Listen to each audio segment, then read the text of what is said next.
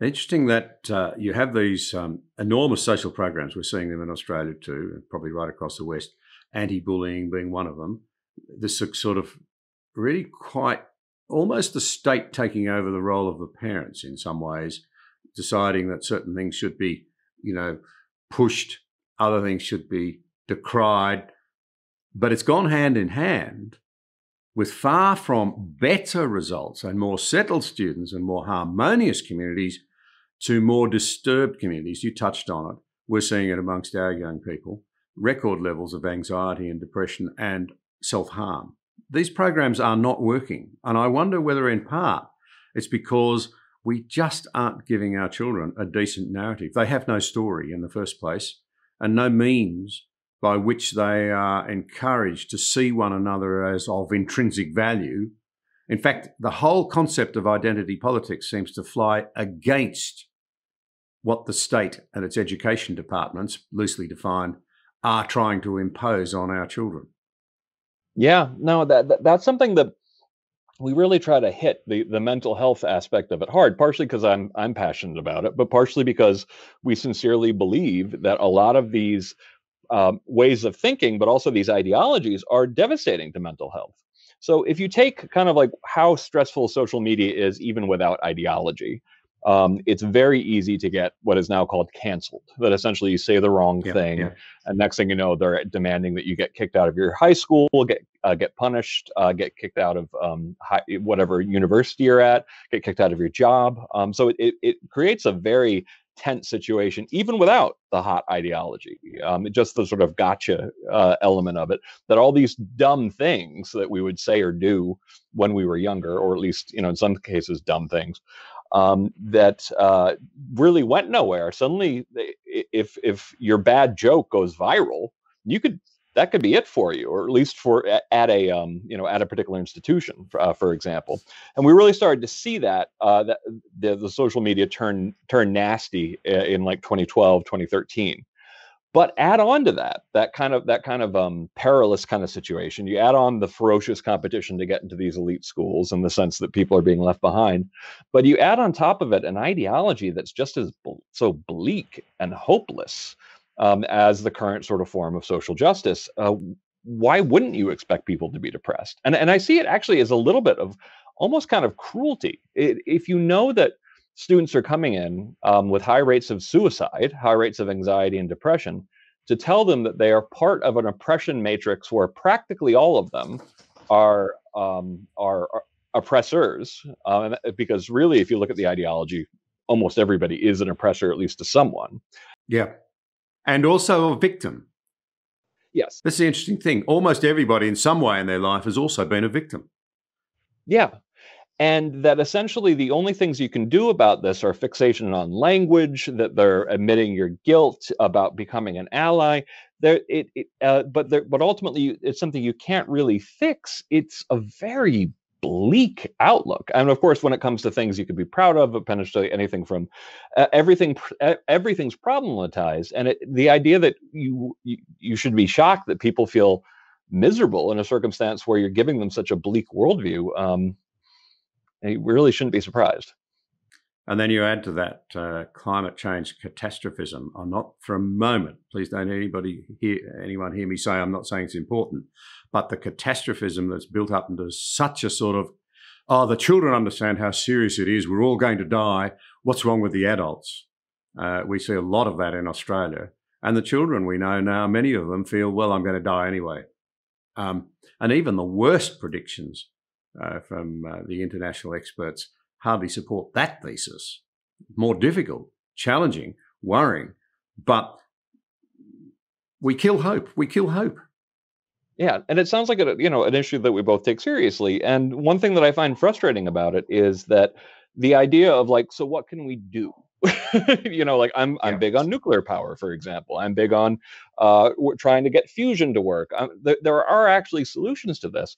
But I just finished a good book by Martin Gurry. We come from different political standpoints, but he makes the point that globally, social media, the fifth wave, really is only capable, at least at this point, of negation. It's only capable of sort of tearing things down. And if you look at that from the point of view of 2011, a lot more stuff starts to make sense.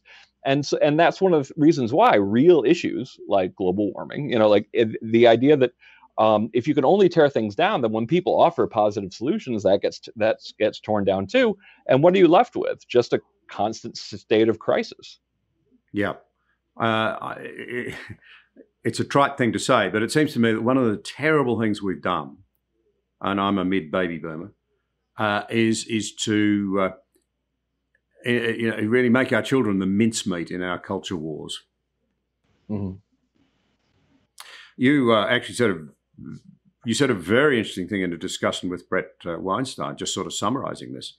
You actually said something to the effect that inflicting woke ideology on students who are already well known to be experiencing high levels of depression and anxiety is actually incredibly irresponsible, which I think is what I'm saying as well.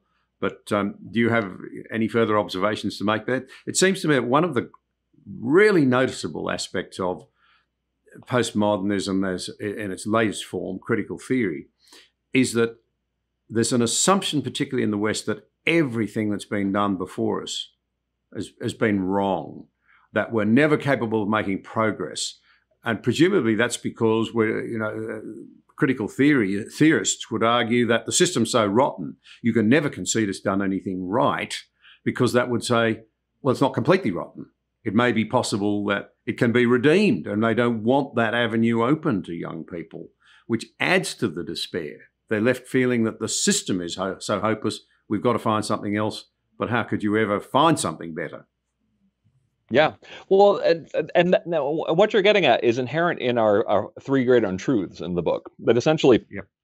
What we argue in the book is that it's as if we're teaching a generation of students and of citizens very dysfunctional lessons that when said aloud, you'd be like, well, that sounds ridiculous.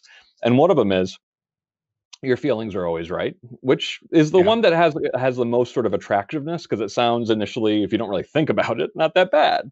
But it is bad, because one of the things that you learn from dealing with anxiety and depression is how to talk back to your feelings, and how to make them not the boss of you. So that's probably the most attractive one. What doesn't kill you makes you weaker is another thing that we talk about as being a great untruth. This idea that telling students that, oh, by the way, the world is filled with things that will permanently harm you. And they could also just be ideas or speech. And they may not harm you, but they harm these people over here forever. And there's nothing that can be done about it. And of course, that ignores a lot of phenomena like post-traumatic growth, which is something that gets discussed, that a lot of people actually get through traumatic events with a sense of competence, a sense of power, but it completely leaves that out. And then the last one, that the anti-bullying, message, I think actually really turned the temperature way up, but also American political polarization, of course, did too, is that life is a battle between good people and evil people. And I think this speaks to something like deep in our hearts that want that battle, that want that good versus evil battle. But of course, when you look at the world that way, that's also pretty bleak. And it means and when you look at all the rules that you have, when it comes to social justice, when it comes to sort of campus ideology, that means your brother is the enemy. That means your dad might be the enemy. That might mean your best friend's suddenly the enemy.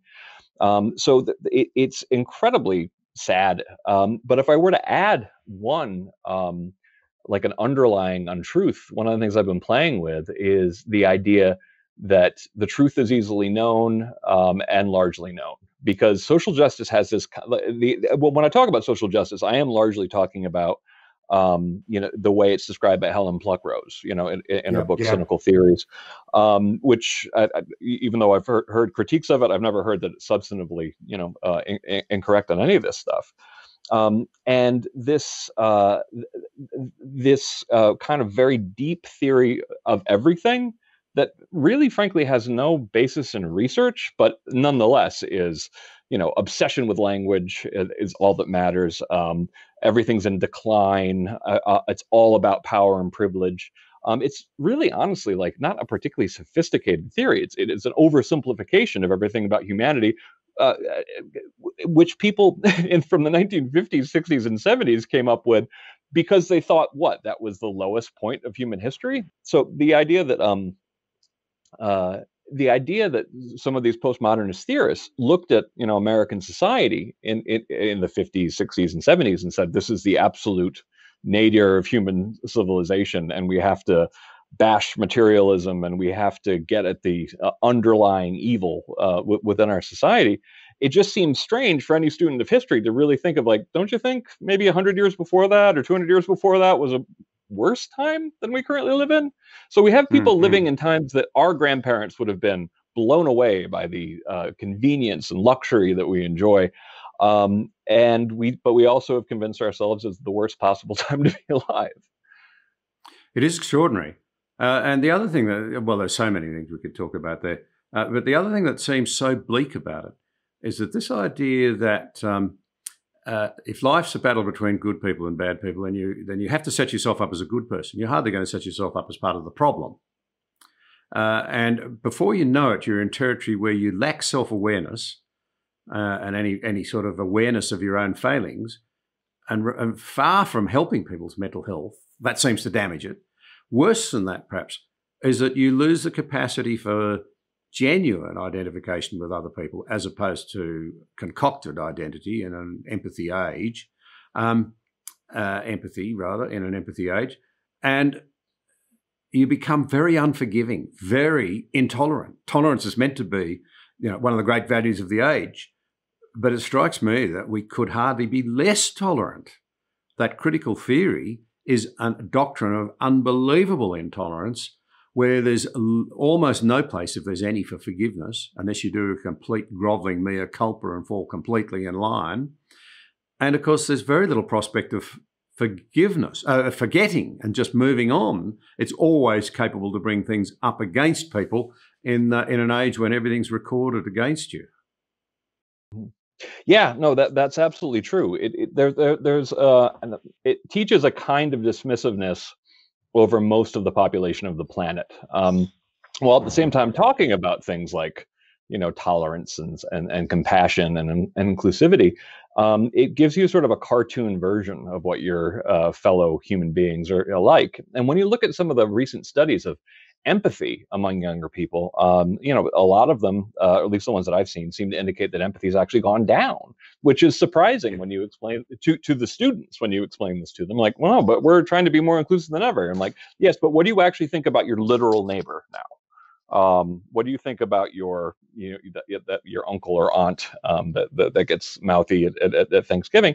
And it tends to be this very oversimplified narrative of them being evil and you being maybe good. And of course, like, when you get deep into the ideology, it is a state where the most you could ever hope to be is maybe good-ish. Thank you for watching this episode. We appreciate your support.